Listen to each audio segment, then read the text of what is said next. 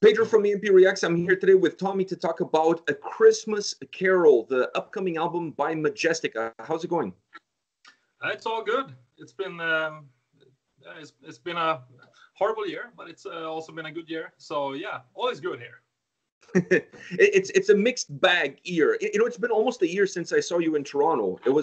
I saw you in Toronto last year in October. It's end of November, so it's been about a year since we talked. But last time we were talking about Sabaton. Now we're talking about Majestica and the album A Christmas Carol. Let me start by asking you this. When the idea for this album came to life? Well, the idea to make a Christmas album for me came at least 10 years ago. You know, I love Christmas and I love the music around Christmas, and to do Christmas covers is something that is very, very appreciated, and it's fun. Because everyone knows all the Christmas songs. So I always wanted to release a Christmas album. But every year it's been the same. You know, it's like, oh, it's December. Oh, shit, I forgot to do this Christmas album. Oh, well, there's always next year. Then the next year comes. Oh, damn it. I knew it was something I was going to do this year. Oh, well, there's always next year. And it's been like that all the time. And then last year, we thought, okay, we should do something Christmassy. Not a Christmas album, since we released this album last year with Majestica. So then we thought, okay, let's do just a quick 1-minute cover of Mariah Carey's All I Want for Christmas Is You. So we did that. We put it out on our social media, and people seem to appreciate it very much. So we said, okay, let's do a Christmas album next year. Absolutely. And then the conversation stopped. We didn't talk about it until I got home from Russia. We were on tour with Russia in Sabaton. We were on tour in Russia with Sabaton. And then I got home, and, you know, it's like, okay, we'll be at least a couple of months before we will start touring again. It would be at least a year until we can do that again now. So I got home and said, okay, what should I do? Then my girlfriend said to me, well, maybe now it's a good time for you to start with a Christmas album. Very good idea. So I started with a couple of Christmas songs. Started with actually The Ghost of Christmas Past was the first song I wrote. And I thought, okay, what theme? You know, because we said if we're doing a Christmas album, we could do a Christmas album with original songs, but we use Christmas melodies in the songs. Not only doing a cover album like everybody else does. Mm-hmm. So then I thought, well, the story of Scrooge is, you know, it's always been there with me since I played Scrooge in a school play. So, well, it's a famous Christmas story. Yeah, let's do that one. That's cool. So I sang that song, like telling about Scrooge, and the guys liked it in the band. They thought, wow, this is very cool, singing about Scrooge. Then I did the Ghost of Christmas Yet to Come, and I'm singing like I am Scrooge. And we thought, okay, this is much cooler. Like we're playing the entire story. And if we're playing the story, we need different voices. So we contacted a couple of people to do some guest vocals. And then while we were recording, we thought that it would be cool if some of the other guys can sing as well. So Joel, our drummer, our new drummer, is a great singer. So he got to sing a couple of songs. And Alexander, he sings as well on 2 songs. And then, of course, me and Chris were doing one song together as a duet, because there's there's 2 duets. The Ghost of Christmas Present and The Ghost of Marley. And since Chris is a great singer, that would be a cool thing. He has a really rough voice, and he needs to be a ghost, an angry ghost. Jacob Marley, Scrooge's old friend who's dead, comes back to him as a ghost, and he's not very happy. That would be cool. So we did that. So he sings that song, and we got some other voices every here and there. So yeah, it turned into a power metal Christmas musical all of a sudden. We didn't mean to, but it just happened, and then we continued to do that, work with that. Okay, so the last song I cannot sing for 5 minutes. Oh, I'm awake, newly awakened. I have time to redeem myself. Everything will be fine. I cannot sing like that for 5 minutes. So we need to have choirs, different voices, and it's a typical, musical ending to it. So, Do you feel like the metal community was missing an album like this? Because at Christmas time, it seems like there's a lack of metal Christmas music. And the ones that are out there, like you said, are covers of existing Christmas songs. So there's not a lot of like new material that has the theme of Christmas, but that also has a little bit of metal into it. So for metalheads, Christmas is it's really dire straits. There's not much for us to listen to. So was that one of the reasons that really pushed you to make an album like this? yeah, absolutely. Because I mean, there's so many cover albums out there. You Google Christmas metal on Spotify, you will not find so many songs that sounds Christmassy. You will find Christmas songs that sounds heavy metal, but it doesn't sound like Christmas, because Christmas has, it needs certain instruments, certain elements, ways how to build up the song, certain melodies that needs to, change, you need to go uh, change in the scale in a certain way to make it sound like Christmas. And you don't hear that. Of course, there's some people who have made Christmas covers, symphonic, and they have the sleigh bell and glockenspiel and all that. But still, it's covers and not so many. One guy actually said that this Christmas album is not as cool as the Rob Halford Christmas album.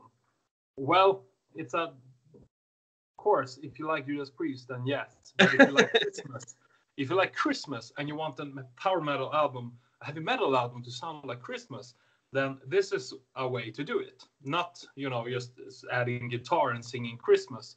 Then you're just singing about Christmas. It's not a Christmas song. Mm-hmm. Oh, well, I'll tell you one thing. My wife doesn't let me play a lot of heavy music in the living room when we're just hanging around. But I played your album, and it's like, this year I'm the DJ for the Christmas holiday music. So I'm playing your album, and she really enjoyed it because she felt like it was heavy, but it had the Christmas spirit in it. So she was able to digest through it and just really enjoy it. So I think that speaks volumes for what you guys have created. That's cool. I'm very glad to hear that. Say hello to your wife from me. And thank I her will. for enjoying the album. What was the aspect of making this album that you felt was the most challenging? To make it sound like Christmas. And of course, to fit in the story. Because, I mean, to sing, every song has a story. Most of the song, 99% of all songs has a story, even more. But an existing story, and you're doing an entire album about it,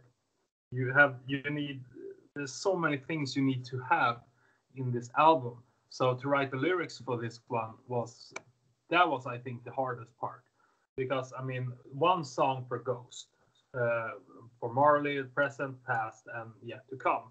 The 4 songs for ghosts,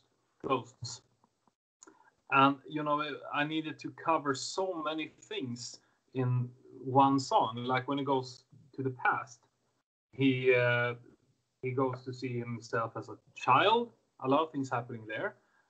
When he is at the party and he meets his girlfriend, a lot of things happening there. And to see why he and his girlfriend go separate ways.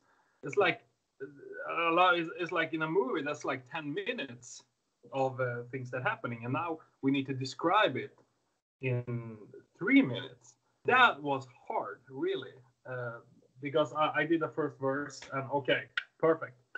Oh yeah, that's right, I need to add that, people don't understand that. Shit, go back, rewrite, do it again. The same with the last verse as well, when where you're singing about how he sees himself sad and lonely, and his girlfriend has found another guy because he appreciates her more. And also fit in a choir to react on that. That was hard, but it was fun. It was a challenge.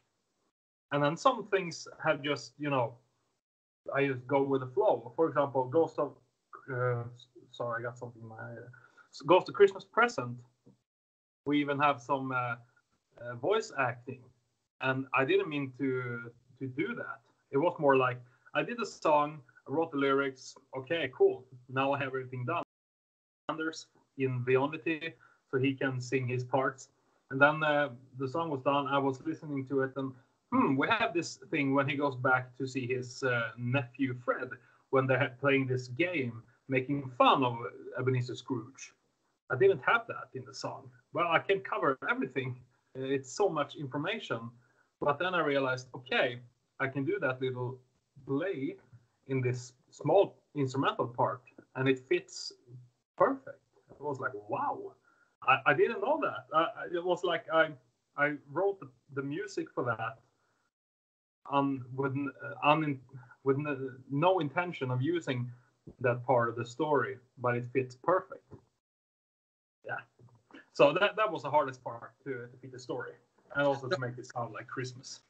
Now, you said that you've had the idea for this album for a very long time. Now, were you creating some pieces of what the record has become throughout that period of time, and kind of like putting away this piece here, this piece there, and now finally you had time and you got all the pieces together to finalize the product? Or was this something that now you had the time and you almost started from scratch? Almost started from scratch. Because, of course, I've been writing a lot of Christmas songs. And some of them are very, very good. Some of them I always thought, okay, I'm going to use this in a Christmas album. But then I started to write this album and I realized, okay, these songs, they don't fit. They're not this kind of music. We need to make it to fit to the story. So all these songs were written this year. But the idea started a long time ago, but the songs were written this year. So, well, actually 5 of them were written within 2 weeks because it became kind of stressful to do everything in time. One of the songs were also written during the recording. While they were recording the drums, I was sitting writing the ballad because we needed a ballad. Of course, stupid of me, forgot that. A piano ballad is very Christmas, so we need to have that.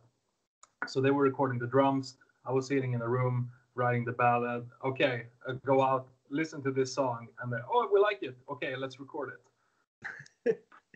that must be stressful. I mean, like it's coming to that crunch time. You guys are already recording the album, and here you are. Okay, I forgot something. I need to add one more song. I need to add a piano ballad. Do you start to sweat? You start to feel the pressure, or you kind of get into the zone and you just concentrate on what you're doing? I'm concentrating on what I'm doing, of course. It's also stressful, but if you like it, if you enjoy it, it's okay if it's stressful, because there's negative stress and positive stress, and this was positive stress all through, really. Through the entire process of recording and writing the songs, it was very stressful. I was up all night writing songs.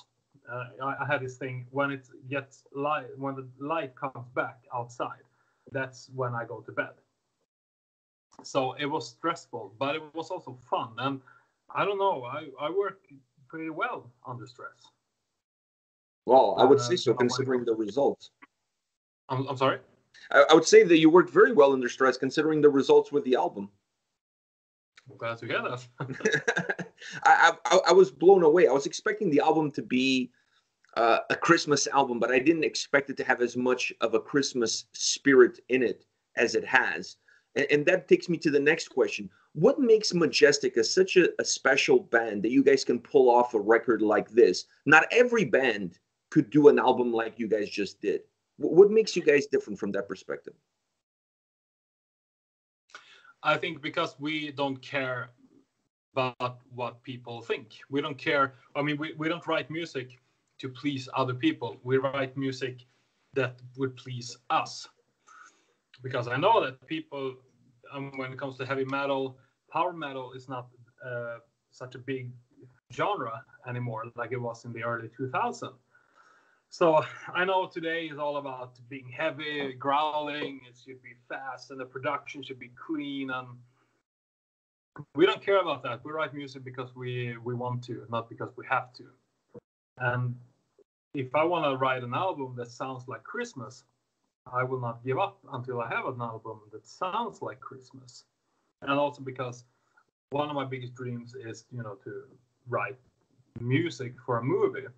So Alan Silvestri, John Williams, Danny Elfman, big heroes. And to be like them would be, to have their occupation would be a dream come true. But I know also it's very hard, really. So the least I can do is, the closest thing I can do to do that is to put that in my music that I write, to make it sound like a movie. When you get the sensation that, oh shit, this reminds me of that movie, then I feel I've done a good job.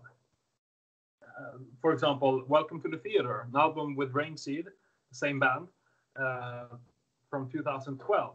The entire album is only about movies, and every movie sound like that. Every song sound like a certain movie. So every now and then, when the album was released, I played it for people. Like, guess what movie this song is about? And they listen. Oh, I get this Jurassic Park vibe to it. Yeah, that's correct. And this one sounds like Terminator. It is about Terminator. And that is such a great feeling, because then I really feel I have succeeded. Because music is all about, it's about feeling. You feel something when you hear music. You feel this is good. You feel this is awful. Or you feel this reminds me of my childhood. And to capture certain feelings in music is really what I'm trying here. I'm trying to get the sensation that when you're listening to this music, you should feel like you're a kid again. Because that's how everybody should feel around Christmas. Even though you're a grown man, you have kids on your own, you have a job, whatever. You always you still feel like, okay, I wonder if there's any presents for me underneath.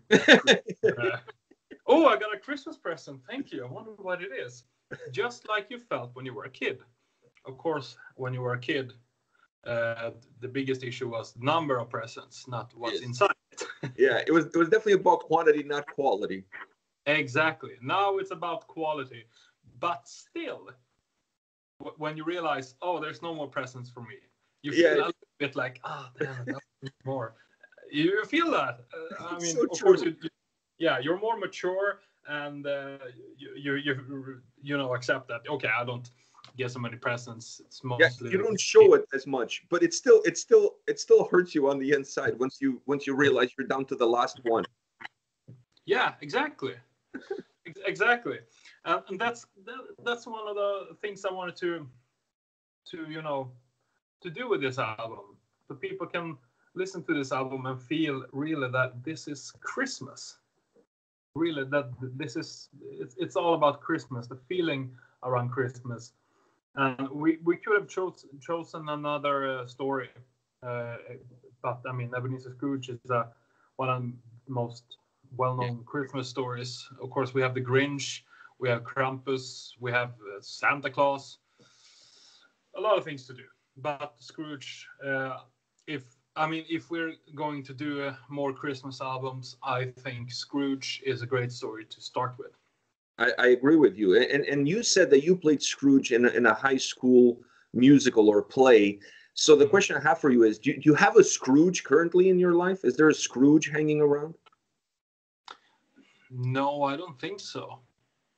You're not a Scrooge either, right? No, absolutely not. No, I'm not a Scrooge. No, I don't think I have a Scrooge in my life. No, I don't think so. That's good. So you didn't have to take any inspiration from anybody around you. You just went straight to the story. Yeah, exactly.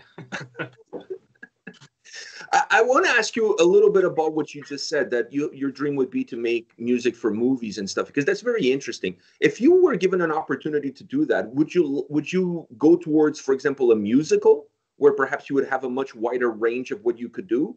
Or you would like to just do the score, for example, for an action movie or for a drama?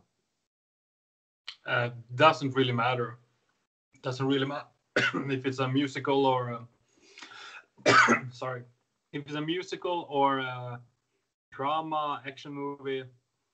That doesn't really matter. Just the fact that you put music, that the music. How to say, when you see something and the music, you feel in the music that it's connected to the picture. That's what I would like to do, because I've done this before. There was a Swedish composer who worked with Colin Nutley. He came to our school once and asked if we could put some music to his movies, because he wanted to see if it was someone here that he could work with. It was a songwriting academy I went to a couple of years ago, and I got this scene that he said, I always want to have music in this scene, but Colin Nutley said no. So I want you to put music to this scene. So I did. I looked at that scene and I did some music. Of course, I did action movie music. It was just a woman cleaning before her husband comes home. I think she was cheating or something. And most people, they did like a piano, soft music. But I understood right away what's happening here. It's stressful. It needs to happen. A lot of things happening. And he said, this is the song that fits the best really to the scene of all of this. So I got a lot of good, credit in the presentation. But he also said that this would fit maybe better in a Hollywood action movie than a Swedish comedy drama movie. But anyway, I got the opportunity to really try and fit music to moving pictures, to get the feeling what's happening in the movie into my music. And it was amazing. It was so much fun, really. And if that's something I would do for a living, I would not hesitate one bit. I have one more question for you, and that is, with all the time that, well, perhaps not all the time, because you've been busy working on this Christmas album, but with no tours with Sabaton, and there's still no tours in the horizon because we don't know exactly what's happening. Are you working on some new material for the next Majestica album? Yes, I am. We started to work on new material before the Above the Sky was released. So the plan was to record a new album with Majestica this year, and maybe release it next year. But then this Christmas album thing came up, and we thought, okay, let's do this. This would be a nice thing to do. So we have a lot of material for the next album. It's not done. We still have a couple of more songs we need to write, but I think next album is going to be very, very, very cool as well. So you're looking at next year for recording and releasing, or are you going to record next year and then push it to early, like 2022? I think maybe 2022 that we can release it by then. Hopefully, we'll see what happens. I mean, anything can happen. Now we have to see what happens with the Christmas album, because I mean, we already have plans for a next Christmas album as well. I was going to say, if this Christmas album goes well, maybe you guys will do a Valentine's album. Maybe, or maybe a summer power metal album. How metal would sound like summer? I don't know, but a Halloween themed power metal album sounds amazing. That would be cool as well. Absolutely, that is something that a lot of people have done, but to get that scary, exciting feeling to it, that is maybe something we could pull off, I think. I think if there's a band out there that can do that kind of stuff, it's definitely you guys. You guys are super creative, and you're able to create music that paints a picture. Like when I was listening to A Christmas Carol, I could see the story playing in front of me, even though I'm not watching anything. I'm just listening to the music.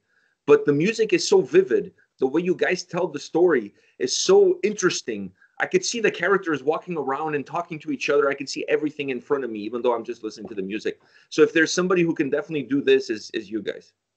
Well, thank you. I appreciate that. Well, Tommy, thank you very much for your time today. I really appreciate you taking the time. It was a pleasure talking to you about A Christmas Carol by Majestica. It comes out December 4th on Nuclear Blast, right before the holidays. Perfect timing. Pick it up, play it at home, do it like I'm doing it. It's going to be my Christmas holiday music for the rest of the season. So I hope everybody enjoys it as much as I am. And all the best for you and your loved ones for the holidays. Thank you. You too. Take care. Take care. You too.